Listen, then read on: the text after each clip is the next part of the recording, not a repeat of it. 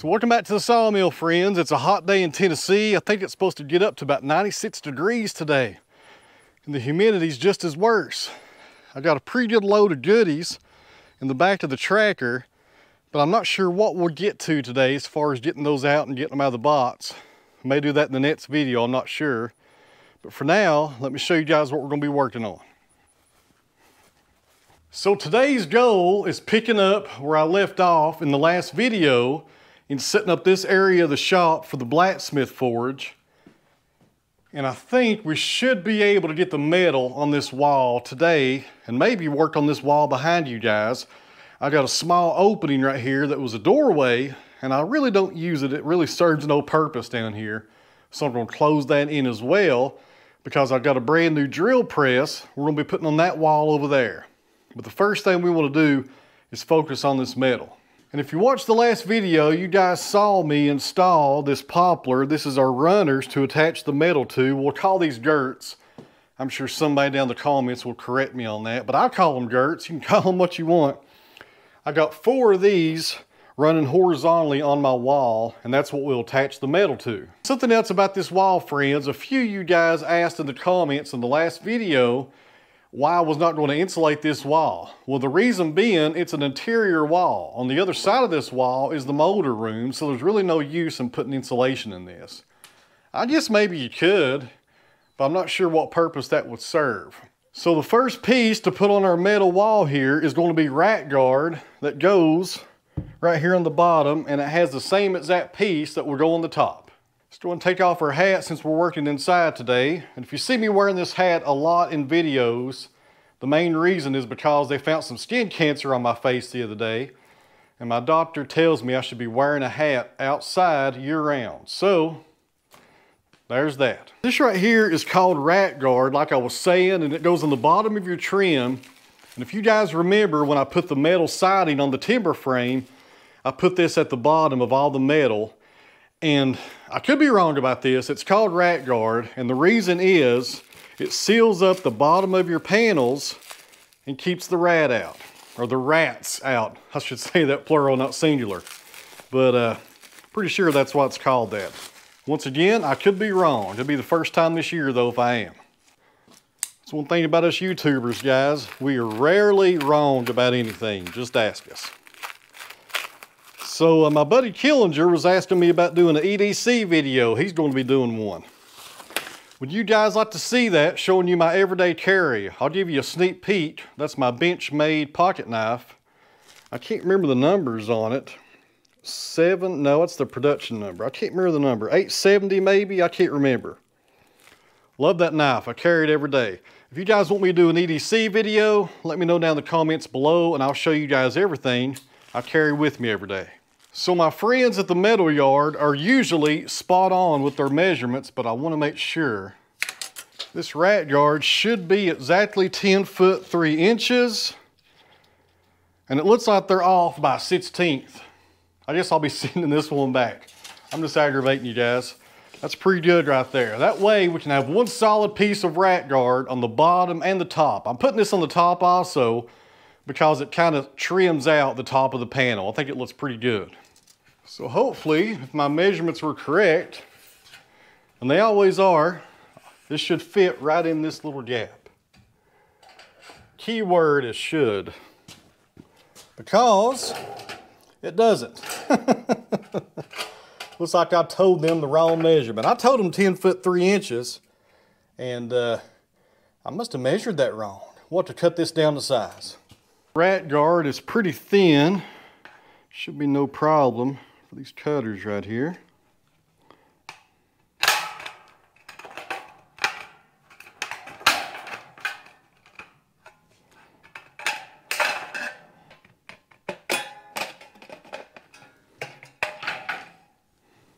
Now that should fit right in there.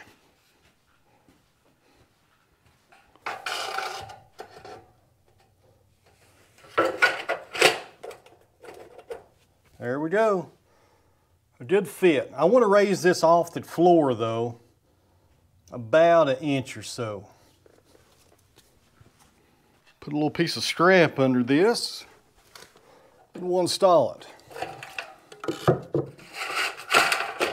When you're installing rat guard, I like to use these little silver shank nails, and they're galvanized. You don't want to put screws on this because screws, I think, will go right through it. And these are pretty flat on the end, and you can bury them in that rat guard and it won't stick through your metal.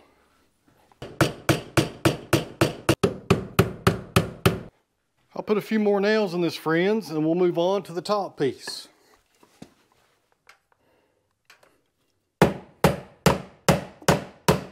Put one more on this other end, that should be enough. And I'll tell you what's kind of comical.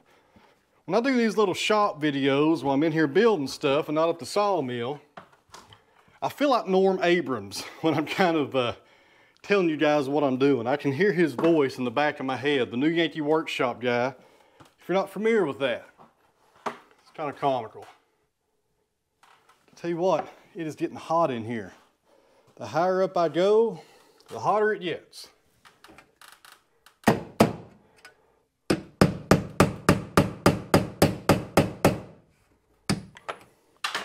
I just love it when I drop my nail and I don't have any more in my pocket. That's one of the best feelings in the world. Well, we got our rat guard on. We're ready for metal.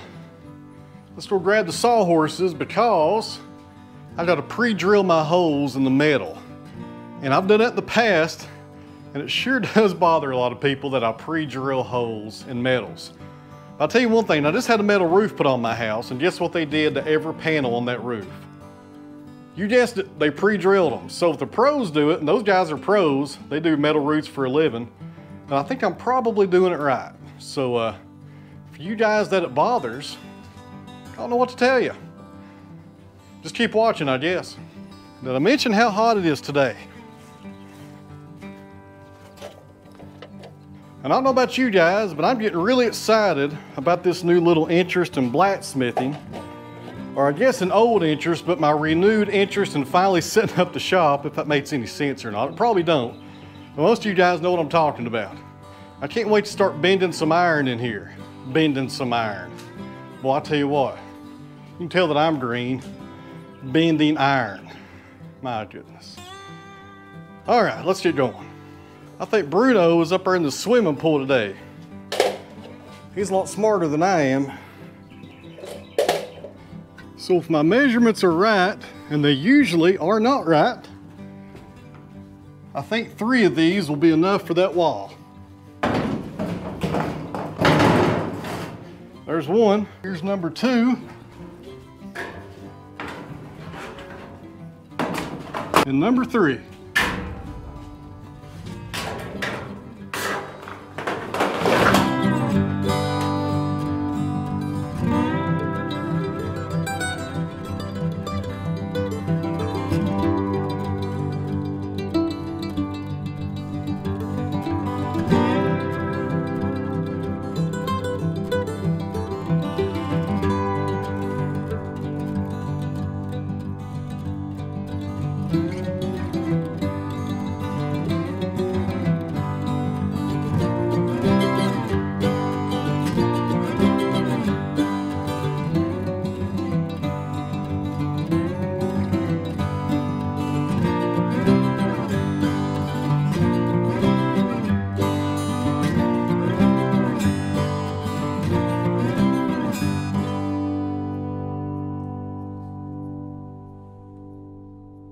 All right, friends, right there is the wall. I still need to go back and put screws up around the top, but I won't bore you guys with that. But we do have one problem, and that is this gap right over here near the post. And I figured I wouldn't get lucky and it would fall right against that post right there. And we got about a 3-inch gap left between the metal and our post and that brace right there. But here's what we're going to do. So I have a bunch of scrap pine down here, 3/4, I think this is 4 inches wide. I'm going to put it against this post and attach it with some nails and get it secured, and then we'll put some more rat guard right here against this board, and that will extend under this metal and close it up. And something else, I want this pine to match the existing post. And that post has been burned. The method's called Shoshujibon, and I'm probably butchering the names, so we're gonna go ahead and burn this before we attach it. That way it blends in together. If we don't do that, that yellow pine against that white pine that's been burned, that stands out too much. I don't like it. So I started burning this with my little Coleman propane tank. I use this primarily for lighting the wood stove. It's a lot faster than a lighter. It will get the job done, but as you can see, it's going to take forever. So let's go grab the big torch.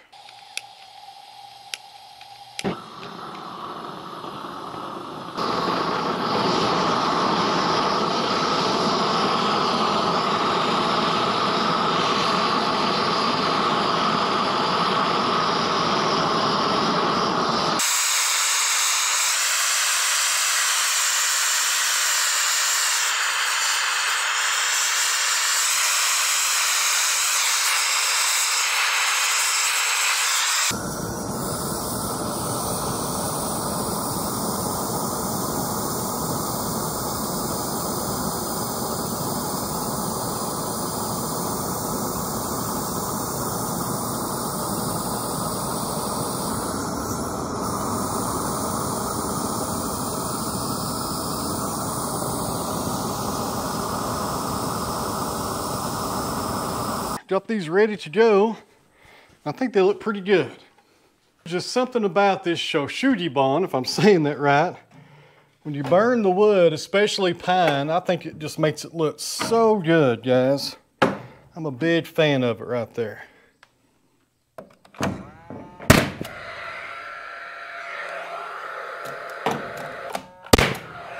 The second piece is going to need cut down on the miter saw.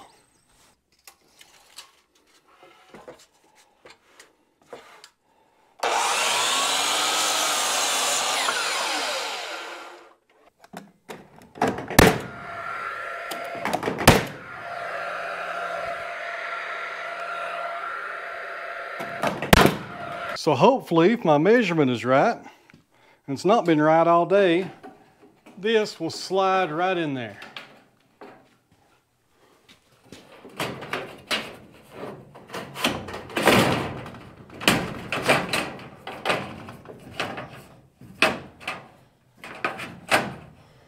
I'll tell you what, friends, that is going to work perfect right there. You can't even tell it's separated from this metal panel right here. It looks like it just flows directly over and has a little bend on the end of it. Man, that looks nice. Try to line that up as close as I can get it.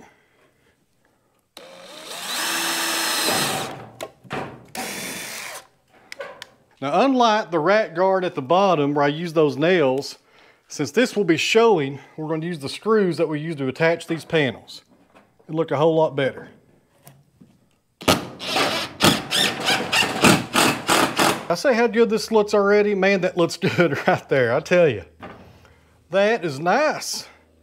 I thought I was going to be left with a mesh right here on this end.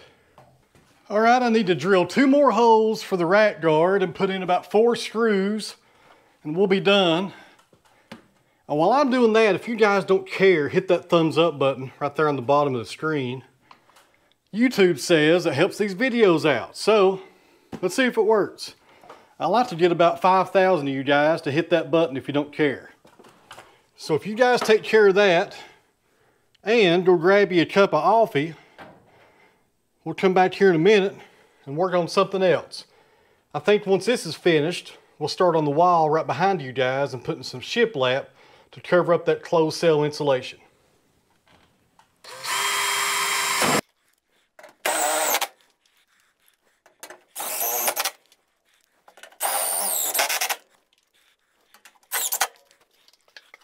All right, guys, there we go. The finished wall that will be the backdrop for the blacksmithing area.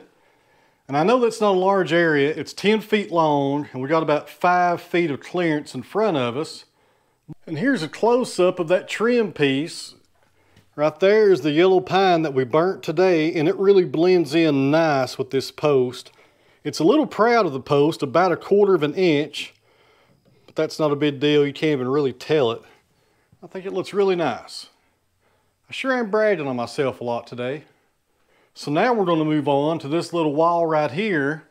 And I probably won't go all the way up with it just yet because I'm not sure what I'm going to do over top of the doorway. But I'll try to go up at least to this white oak brace and fill all this in.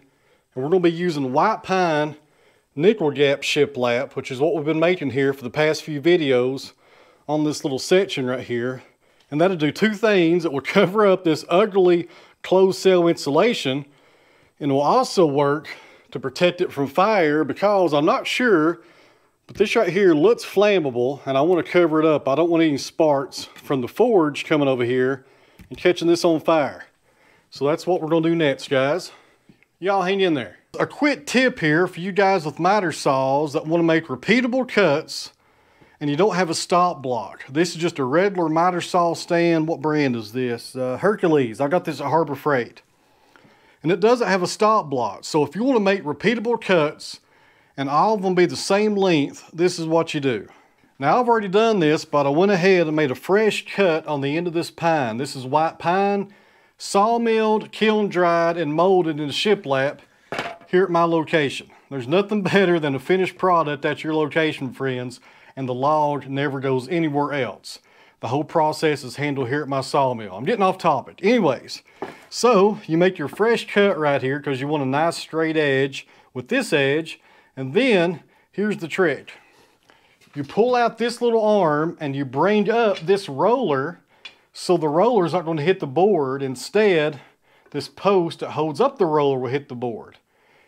And you set your measurement, which is 38 3/4. So you make your cut, you slide it over, it hits that post, and there you go. Every time you'll have the same width, or the same length rather, on all your cuts. And somebody was asking me in a prior video about this dust hood for the miter saw. How do I like it? It works pretty good. It's not ideal. I wish I had like a Festool miter saw. It has really good dust collection. The dust collection on these DeWalt's is not that good. It's not terrible, but it could be a whole lot better. That's why I got this dust hood around it. But it works pretty good. I would probably buy this again if I was going to do this whole setup. But hopefully one day I can justify buying a Festool. But it's like $1,600. That's a lot of money for a miter saw. But if you're interested in this one, I got it on Amazon. There's a link down below to save you the hassle of trying to find it. It took me a long time to find this thing on Amazon.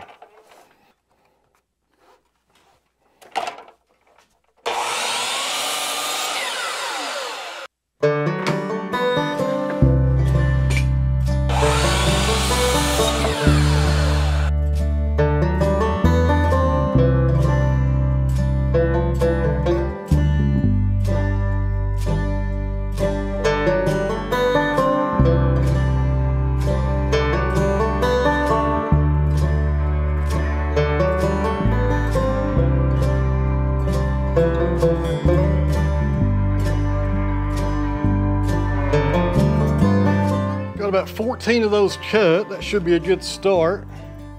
Get the air hose up too. A little brad nailer. Get started. Board number 1.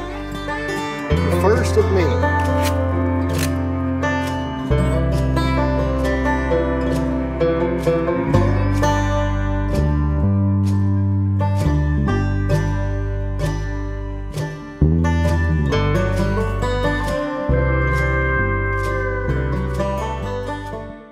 This last one installed.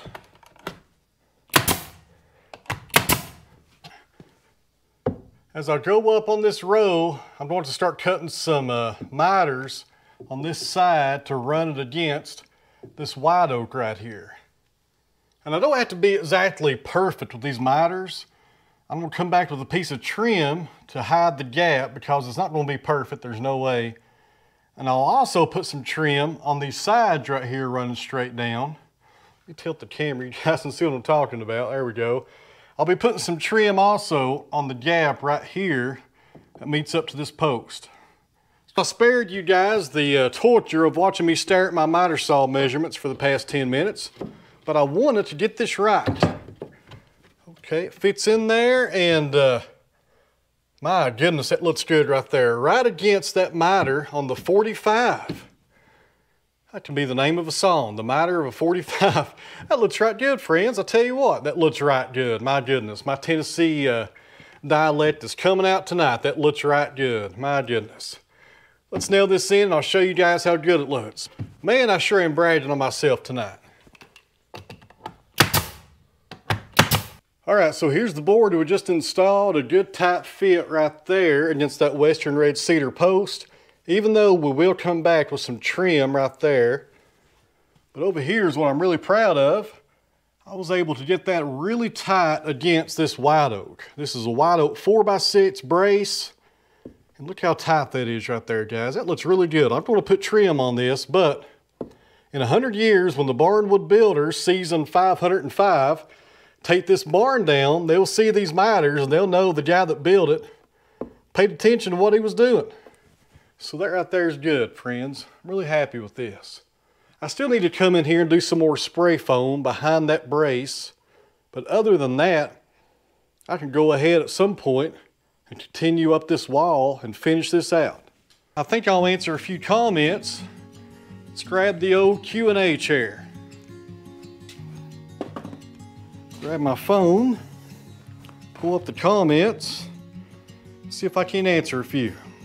Here's a good one. It's not really a question though. Nathan, if the Sawmill doesn't pan out, consider auditioning for ZZ Top.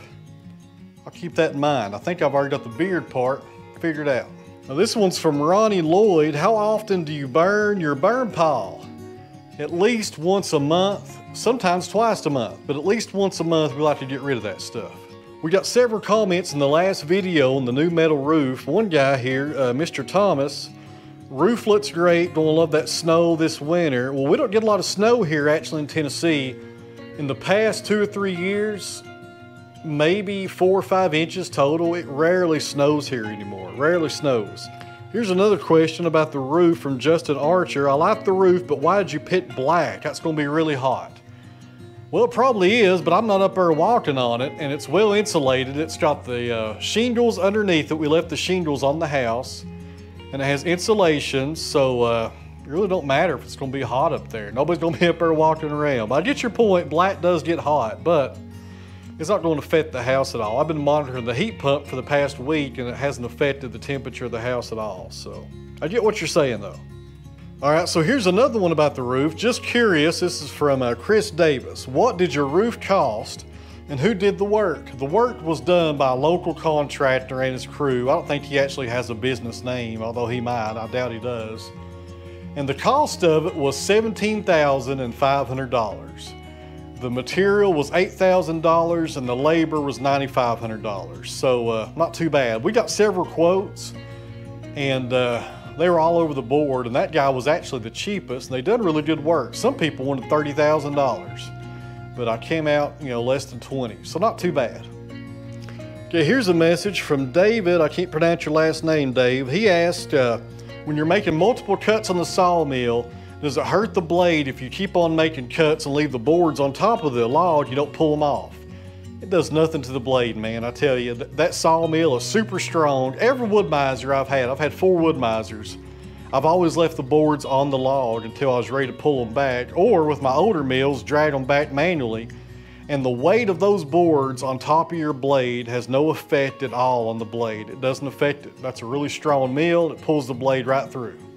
Okay, here's a question from Michael Walton. I need some advice. I have a kiln and I have other mill owners asking me to drive for them. How much should I charge? Would it be by the day or by the board foot? I don't drive for people. I never have. Actually, no, I've done it one time and I'll never do it again because I don't have time for it. I don't have a good setup here to dry people's lumber. There is a sawmill or a mill workshop where I used to take my boards to and have them dry. Now bear in mind, this was almost 10 years ago. They charged 50 cents a board foot and they had a very large dial kiln. They could handle, I think, 20,000 board feet. But one thing you gotta be careful about, if you're drying wood for other people, you gotta have the right insurance. And here's the reason why. Let's say somebody brings you 4,000 board feet of black walnut.